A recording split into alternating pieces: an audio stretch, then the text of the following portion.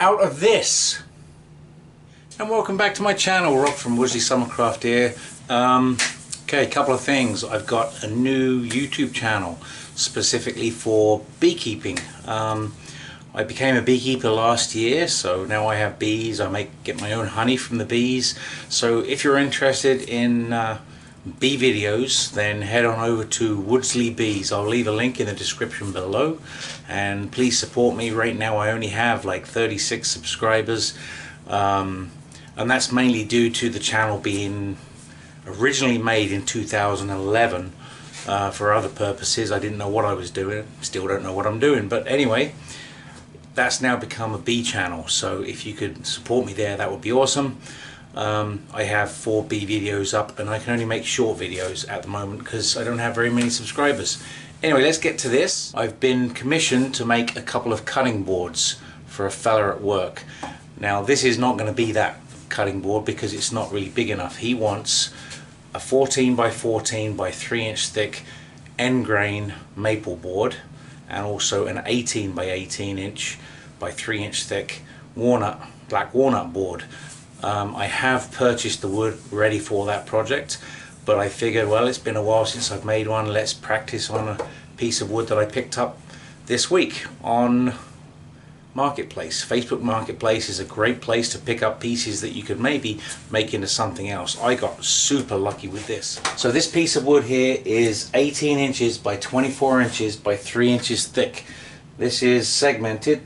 Segmented. There's strips. 1, 2, 3, 4, 5, 6, 7, 8, 9, 10 strips of hard maple. So what I'm going to do is, this is side grain. It's been well used. It's got a lot of cuts in it. What I'm going to do is I'm going to cut this in half because I'm not really sure if there's biscuits in here, biscuit joins. If there's biscuit joins, then it's going to still be a side grain board, but I'm going to clean up this surface and the other surface, and I may add a piece of walnut here or there, something just to give it a little extra, but it'll still be a really nice cutting board when it's finished, I'm hoping. So this one was actually manufactured by Wood Welded Michigan Maple Limited. That's in 296 North Street, Sault Ste. Marie, Ontario, Canada. So it's an old cutting board, and I'm planning to make it into a new cutting board, end grain, hopefully. So the first thing I'm going to do is I'm actually going to cut this on the bandsaw. I just think it's safer. I'm going to cut it right in half.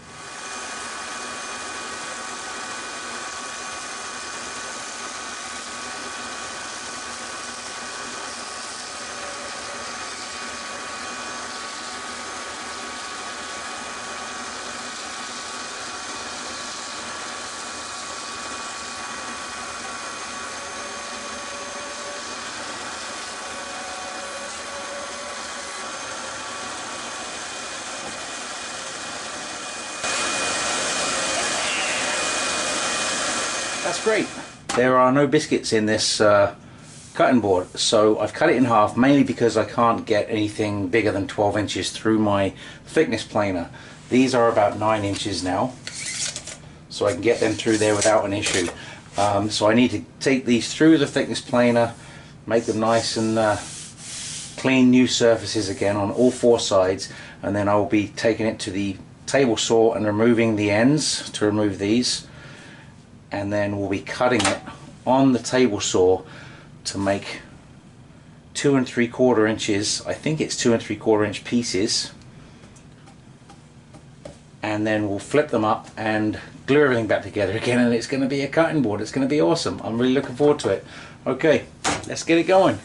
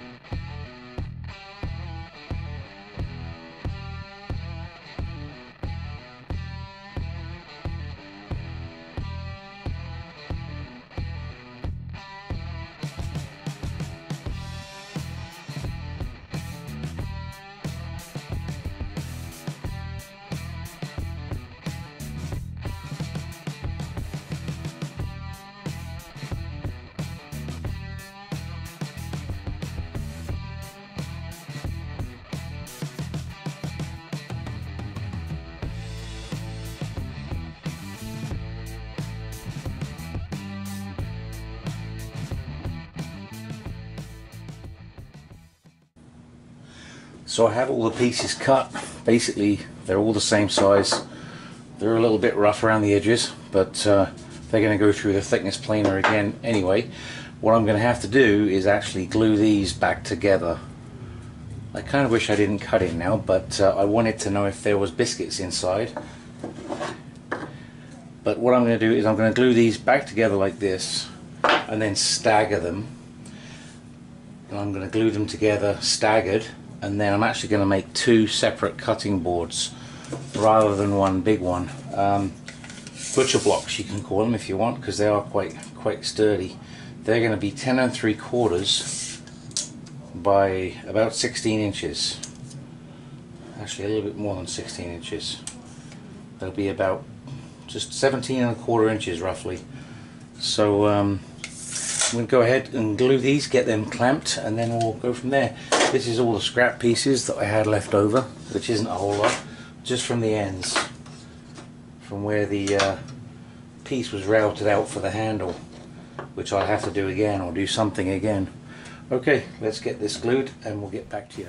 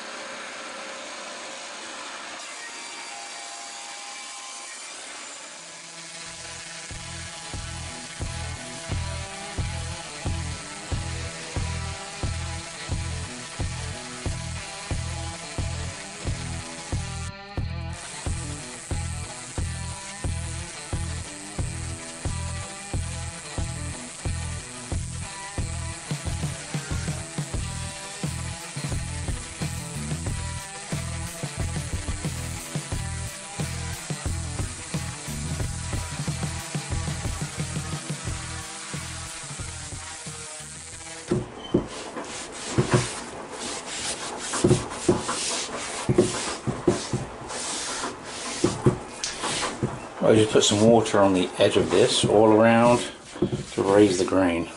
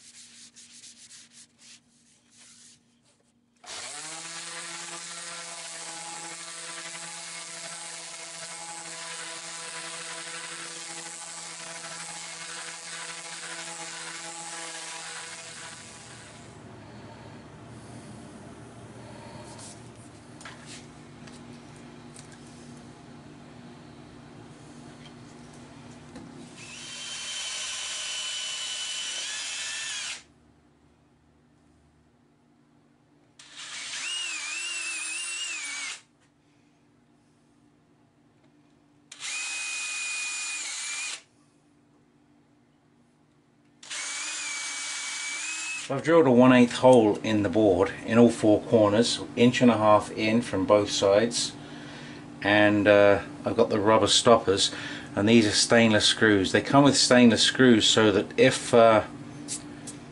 they get wet when you're washing the board or whatever, they're not going to rust. Now when I place this on a work surface, if it wobbles on the surface at all, I can just add a washer to the underside of one of these feet to level it out. And again, that would be a stainless steel washer.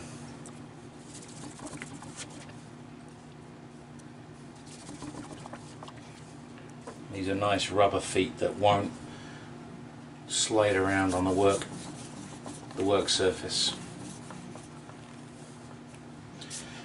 So now I can apply more oil to the top side. This is the underside.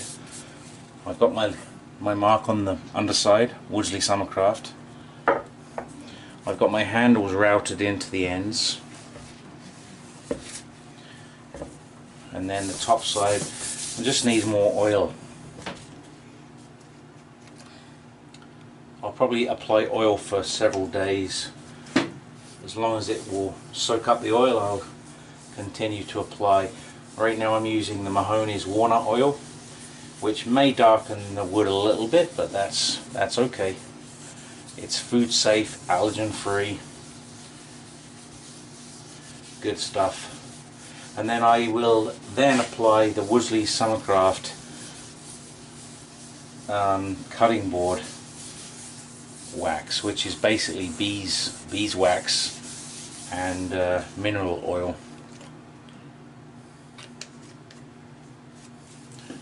Which will protect the board, and then it needs to be reapplied when washed.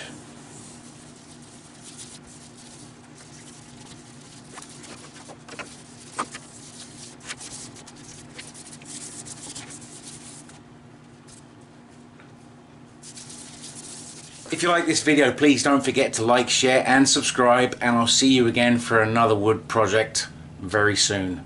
Please don't forget to head over to my bee channel, Woodslee Bees, to check out my beekeeping efforts.